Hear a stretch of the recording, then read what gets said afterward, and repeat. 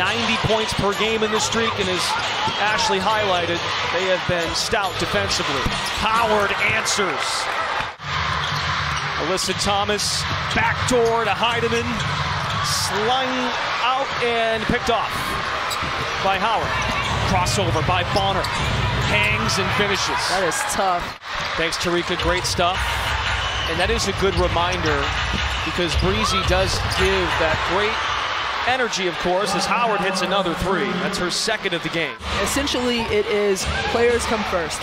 So they have really focused on doing things and changing things around and centering on the players.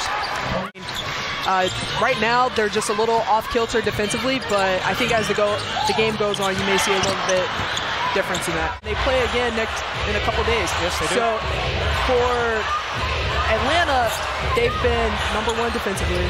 They've been scoring 90 points a game. Ryan Howard, Rookie of the Year last year, two-time All-Star, spinning, fading, firing, connecting. She got a smile on her face going back down. A DB all in her grill. She takes a peek at the shot clock. It's like, I got a little bit of time. I'm going to get in my bag, step back off one leg, and all smiles. All smiles. Whirlwind of travel, early start at home. They try to get back on track. First of two straight with these teams going head-to-head. Parker.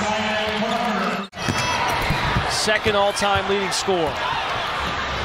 The denial by the Dream defense. #1 defensive rating during their 7-game win streak. Howard in rhythm. And what's been a difference, Connecticut has got out in transition. They've been able to get some stops and really push tempo. What's been the same is that young lady knocking down threes and getting buckets.